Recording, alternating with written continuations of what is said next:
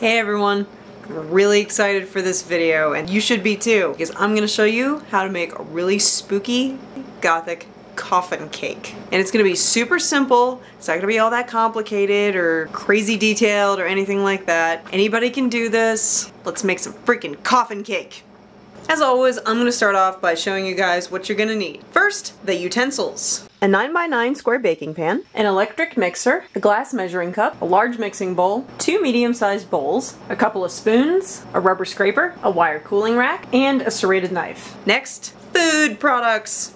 Flour, white sugar, powdered sugar, 4 eggs, vanilla, baking powder, seedless raspberry jam, milk, black food coloring, red food coloring, a packet of instant dry raspberry gelatin mix, cocoa powder, white chocolate chips, shortening, buttermilk or buttermilk powder or sour milk, baking soda, and salt. Okay, the first thing I'm gonna do is make the cake. I'm gonna make a white cake because it's really basic and really easy, and that way I can dye it a color if I want to, which I do.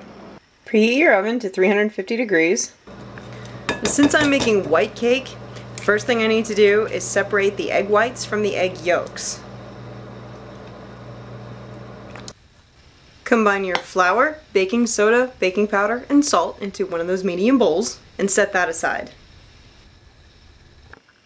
Now beat the shortening until smooth. Add the sugar and vanilla, beat some more. Now add the egg whites and beat until smooth. Then alternately add the flour and the buttermilk to your egg mixture. And beat well after each addition. Add a few drops of red food coloring and mix well. Grease and flour your baking pan. Then pour the batter into the baking pan with the help of a rubber scraper. Bake at 350 degrees for about 20 minutes. Let the cake cool in the pan on a cooling rack for about 10 minutes. Loosen the edges of the cake with a knife. Transfer it to the wire cooling rack.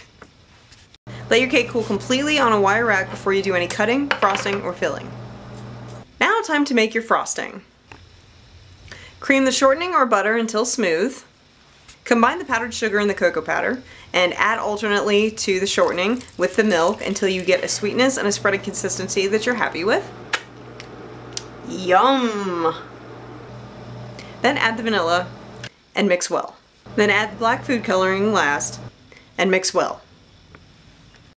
Take your bowl of white chocolate chips and add some drops of food coloring over the top. Shake the bowl around a little bit to make sure that the food coloring touches all of the chips. It's not going to dye them red, but it will give them a nice blood splattered look, and that's what you're going for. Now comes the cool part. You're going to make that square cake into a coffin-shaped cake. Get someone to help you if you don't trust yourself with a serrated knife, because those things are sharp. Carefully cut off the top layer so that it's flat on top.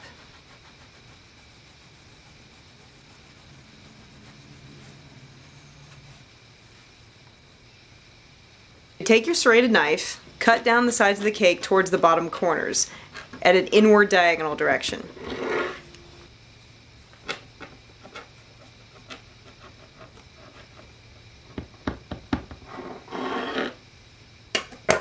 Take the piece that's left, cut off a little bit of the bottom of that piece, and turn it around.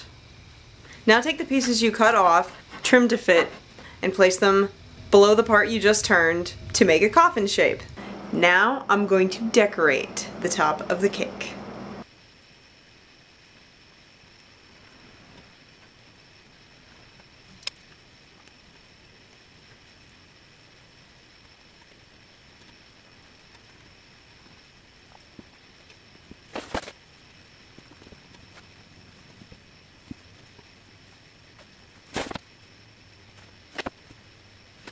Cut pieces from the pieces that you cut off to make a shape of a cross. Place it on the top of the iced cake.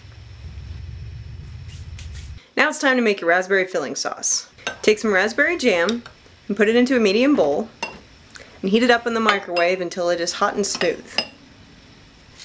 Then add some of the package of the instant dry raspberry gelatin mix and stir it up until it's smooth. Spoon the raspberry filling over the cross. You want to let it drip off the sides a little bit. Makes it look creepier. Place the bloody white chocolate chips around the edge of the coffin cake.